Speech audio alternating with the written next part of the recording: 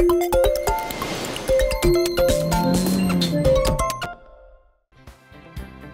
and gentlemen, please welcome Airbnb Yaroon Mahirs in discussion with Skift's Deanna Taylor.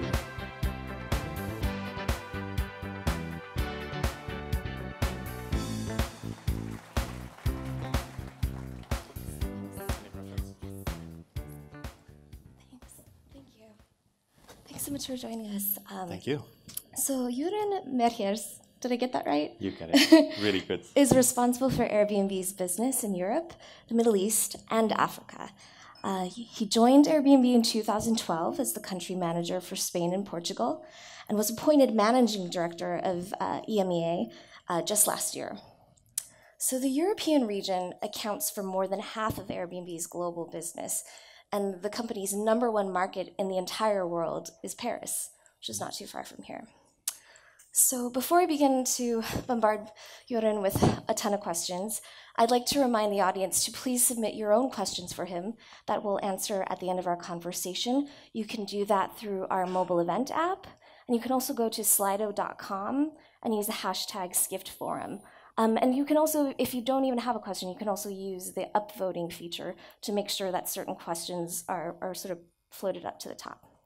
Okay, so Yaroon, you have the very distinct advantage, but also a bit of a disadvantage, of overseeing a region with some of the most popular travel destinations in the world. Cities like London, Paris, Amsterdam, Barcelona, Berlin. But they're also very mature markets. So I'm wondering, where are you looking for growth for Airbnb in this region? So it's an interesting point, right? EMEA, as you said, represents 51% of our business, and we have some of the most mature markets, the cities that you mentioned, and some of the most nascent. Middle East, there's a ton of potential. Africa, there's a ton of potential. So there's some growth there. And then for our more mature markets, I think we look at growth in two different ways. So the first one, and going back to some of the announcement, we've this year we're celebrating our 10th anniversary. So as part of our 10th anniversary, it's actually 10 years already.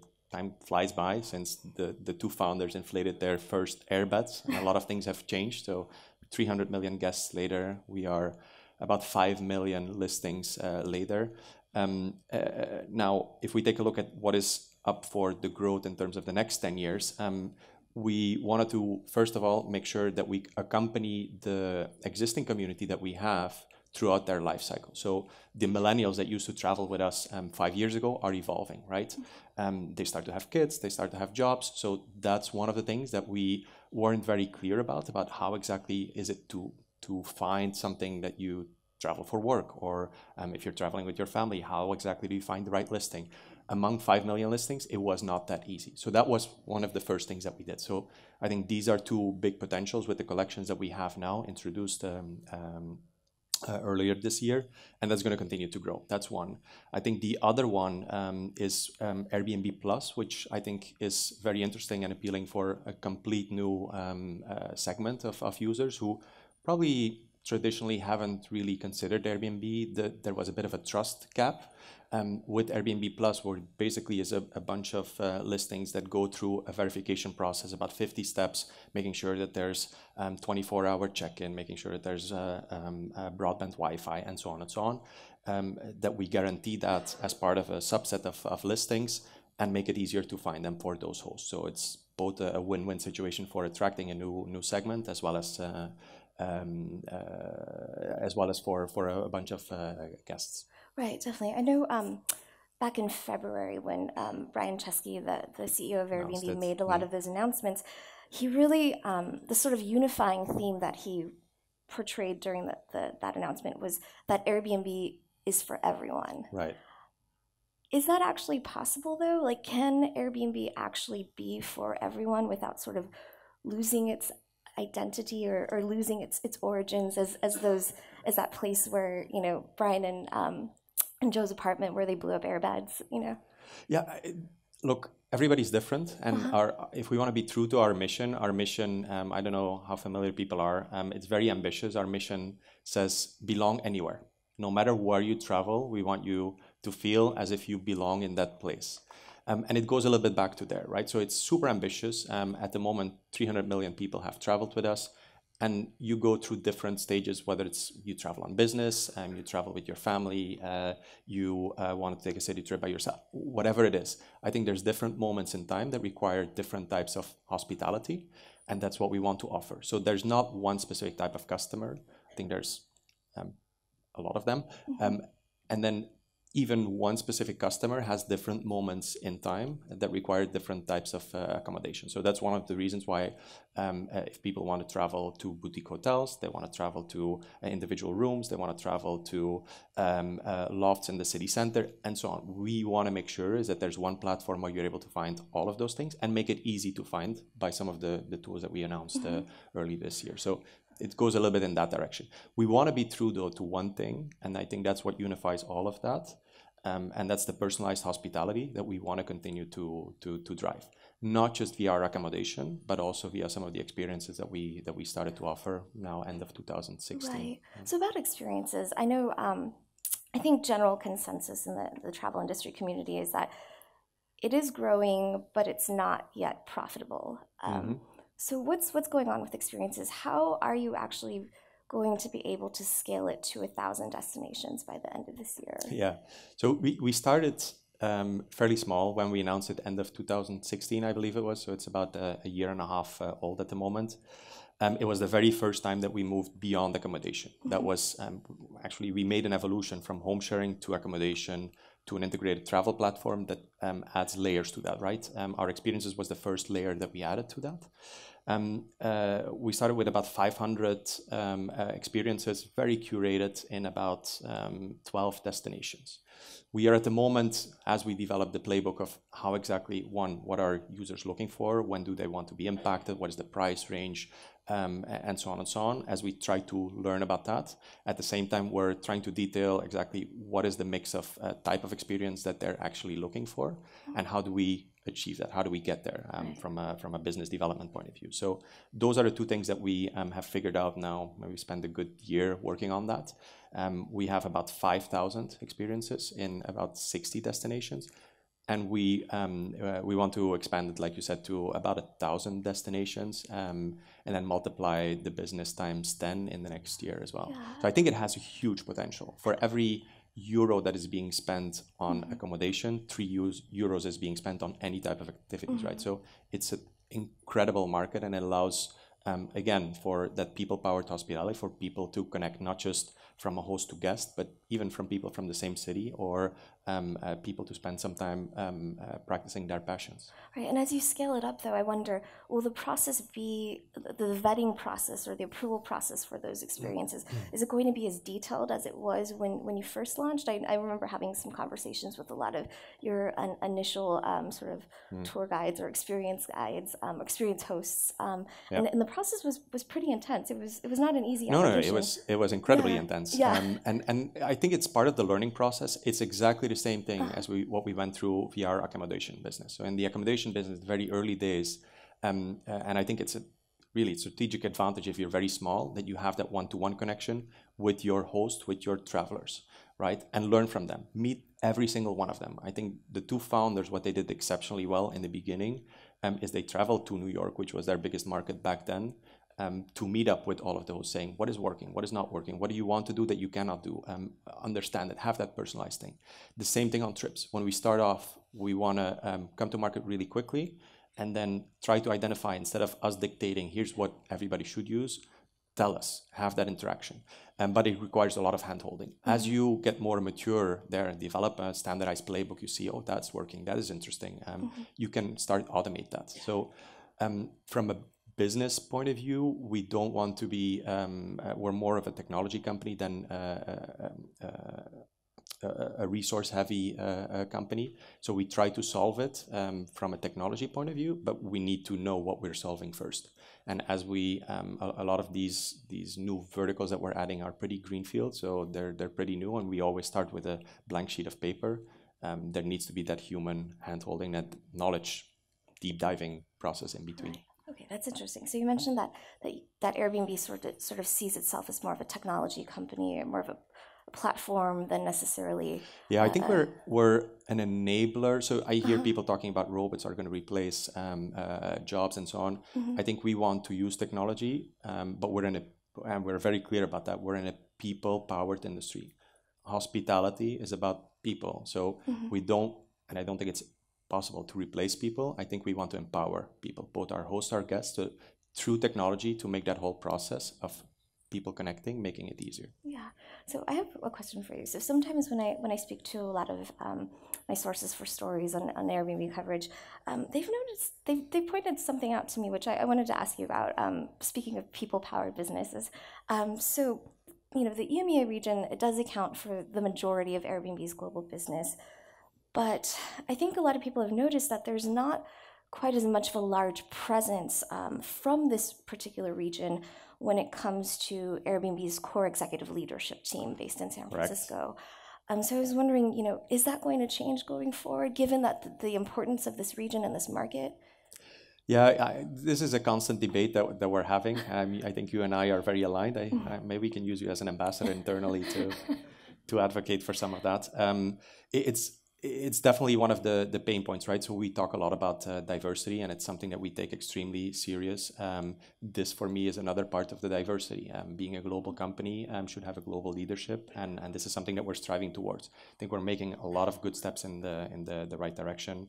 The person that we recently hired from Amazon was during 5 years. He was the vice president of Amazon in Europe and brings tremendous experience and local knowledge about that region, and that's going to change the dynamic. So I'm super hopeful for the future. But you're absolutely right. That's good. Good to hear.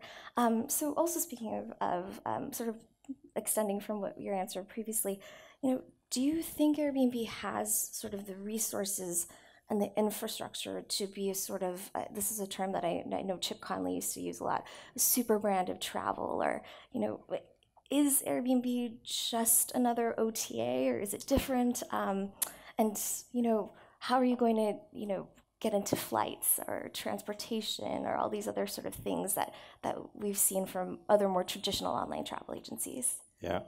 So I think there's two questions there. I think the first one is, are we another OTA? I think we're significantly different in a way that I see it transaction OTA versus what we're trying to do is more about people.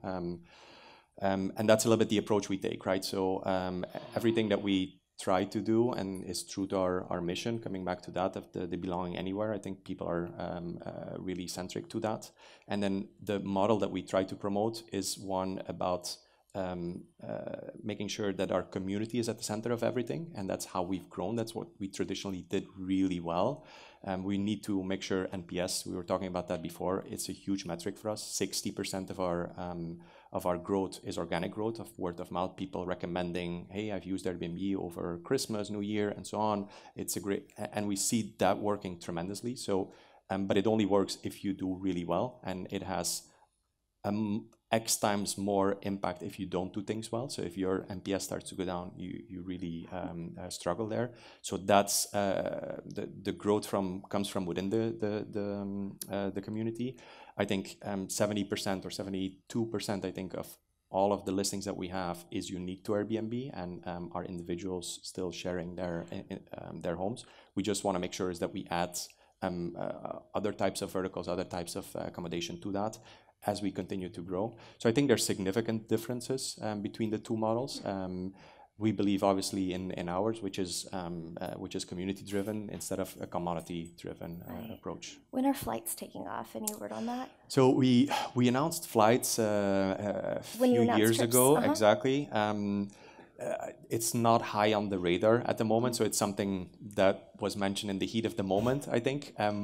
Look, we're announcing a lot of things, which is great. Now, I think in the next year or so, we need to make sure is that we execute really well on what we announced. There's so many things that we're able to do. I think with the experiences, Airbnb for Work, plus, there's 3 huge potential verticals that we're going into. So I think now it's time to execute on the strategy that we set forward instead of start thinking about the next wave of things that could be added to it. So let's execute and then talk about new announcements. Yeah. So also harkening back to Brian's announcement in February, he made some recent remarks there that seemed to sort of suggest the very beginnings of a new era in sort of Airbnb's disruption, sort of heralding this new era of online travel battles. That this notion or idea that Airbnb can really challenge Booking and Expedia and all the other online travel giants. It's funny because maybe just until last year, everyone thought that you were at war with hotels. And now everyone's saying that you're going to battle with Booking and Expedia. So what's different about this new perceived battle? What are people getting right about it? What are they misinterpreting it? And what advantage does Airbnb have over these other competitors? I'm not a big fan of talking about wars and battles and so on. I mean, they resonate really well. Exactly. Look, both Booking, Expedia, they do a fantastic job, and the growth rates that they've seen are tremendous. I think what we are, we're the newcomer in this, right? So we have the luxury of saying, what do we want the next 10 years of tourism to be? And I think it's pretty clear that if you take a look now, what is happening with tourism, we talked about it a little bit before, right? Over tourism, sustainable tourism, and so on, it's becoming an issue. So this is something that I think we want to be accountable for that, and we want to be trying to addressing it. So that's something that I think we take very serious. And it's also something that I think sets us apart with some of the other OTAs. So we talked about commodity versus community approach. I think our community can help solve that over tourism by allowing a broader range of the population to participate in the wealth that is being generated, and then also some of the decentralization that is happening, and some of the social, finding again that social connection that travel was missing a little bit, coming back to that. So we talked about some of the more technical differences before, whether it's the rates that is being charged, whether it's the payments that are being managed, and so on. I think the more conceptual is about the sustainable tourism and community commodity discussion. Okay, great. I wanted to ask you, what does I think this mic might be off, but what does the future of online travel or travel in general, global travel, what does it look like in Airbnb's eyes? Like I asked before, can Airbnb really be for everyone? What does the company's evolution over the past decade really sort of say about where travel is headed? What does it say about where the private accommodation sector is headed? Yeah. So when we started, I think we consolidated something that had been done on a very scattered basis, on and off. Can everybody hear me? Yeah. Okay. We consolidated that, so basically created home sharing. From home sharing became an accommodation company, and then, like I was saying before, we added layers on that, so we basically become an integrated travel platform, always with that people-centric optics. That's where we invest a lot of time in. Right. So we want to be staying true to that, and I think that's going to be the key of the future. I think people are looking for more of an experienced type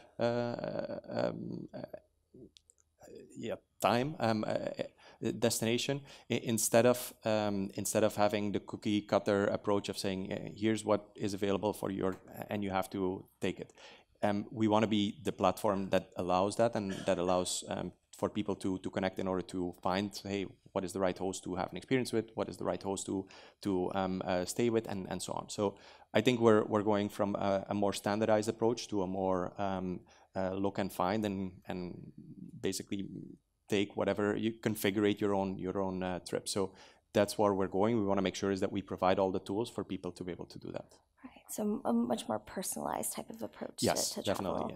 Personalized, and I think experience-driven. I think those are the two. And that's one of the reasons why our experiences, I have extremely high hopes about that.